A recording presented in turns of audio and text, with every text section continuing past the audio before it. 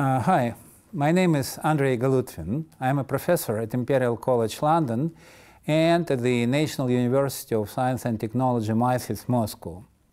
I work at CERN, which is a famous European organization for nuclear research in Geneva. MICES had an active program of collaboration with CERN. In 2017, this university launched the scientific and educational project which is called New Technologies to Search for New Phenomena in Particle Physics, which I'm very proud to lead.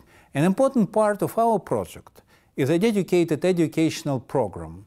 This program is interdisciplinary between high-energy physics, material science, and data science.